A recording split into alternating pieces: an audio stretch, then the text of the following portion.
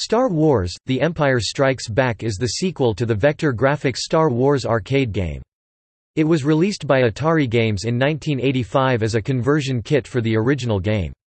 As in Star Wars, the player takes the role of Luke Skywalker in a set of battle sequences in a first-person perspective. The game features the Battle of Hoth and the subsequent escape of the Millennium Falcon through an asteroid field.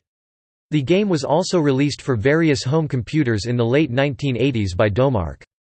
The game was ported to the Amstrad CPC, ZX Spectrum, Atari ST, Commodore 64, and Amiga. The game is also included as an unlockable extra on Star Wars Rogue Squadron 3: Rebel Strike for Nintendo GameCube. The game was the third Star Wars arcade title from Atari. The raster game Return of the Jedi came out the previous year.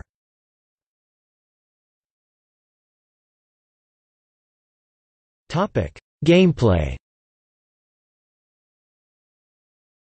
The main deviation from the first arcade game is the introduction of the Jedi bonus. If the player collects the letters of the word, all enemy shots will be instantly eliminated for a short time period and the player will receive military-style stripes next to their name if they make it to the high score list. Vector objects are now much more noticeably detailed, and the asterisk particle enemy shots resembling snowflakes from Star Wars are replaced with simpler and clearer vector star shapes instead.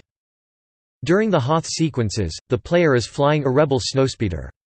The first section has the player patrolling in a search and destroy mission for probots, Imperial probe droids. Imperial transmissions emanating from the probots can be shot to prolong the stage. Once the transmission does end up fully transmitted, the player advances. To earn a Jedi letter, the player must eradicate the specified number of probots. The second snowspeeder sequence involves the assault of AT-AT and AT-Saint walkers against the Rebel shield generator. The walkers have to be either destroyed or avoided, as collisions will damage the aircraft. The player has 4 tow cables which can be used to take down the AT-AT walkers instantly if fired at the walkers' legs. Otherwise, the player has to aim for the red cockpits in order to destroy the walkers. To earn a Jedi letter, the player must eradicate the specified number of walkers. The second half of the game has the player take the role of Han Solo piloting at the head of a convoy trying to escape the Imperial onslaught. First, the player encounters a swath of TIE fighters. To earn a Jedi letter, the player must eradicate the specified number of TIE fighters. When enough time expires, the player moves on to an asteroid field, where the goal is simply to survive. To earn a Jedi letter, the player must make it through the field and not lose the game.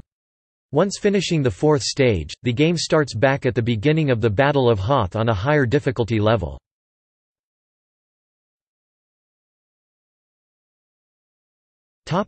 Reception.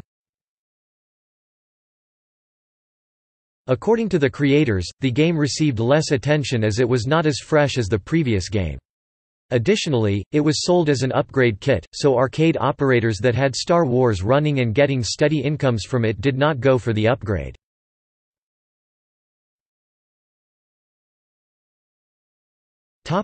See also: The Empire Strikes Back, a different game for the Atari 2600 and Intellivision based on the movie.